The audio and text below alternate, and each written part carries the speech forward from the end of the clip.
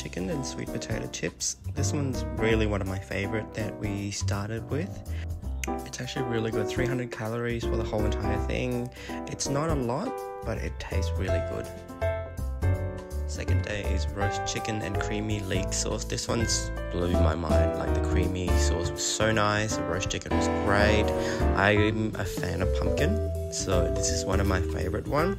The carrots, maybe not in this one. I just don't know why. The carrots just didn't mix too well together. But overall, maybe 3.5 out of 5. I would recommend. These are some of the ingredients extra in there.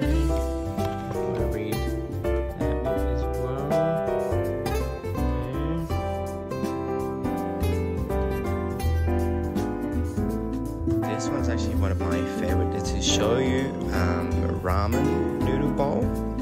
It was great. You need to heat it up till it's like boiling hot. This is one of the most amazing one I've had so far. Really good as well. It's only like 340 calories, as you can see there. Tastes amazing. The noodle is a bit like on the drier and side, but and when you heat it too long, obviously it goes soggy. But overall, the soup that is in this is amazing. It comes in a little packet. I've always loved like a relish, so this is one of my favorite in terms of having the relish. Like, the roast overall is fine, mashed sweet potato is great. With the broccoli, the cranberry sauce is one of my favorite because I love going to IKEA and they have the cranberry sauce that's from sweet. This one is obviously the alternative to rice. It's cauliflower rice and I think tandoori chicken, is it said on there? It's actually really good, really good. With the yogurt sauce it comes with it as well.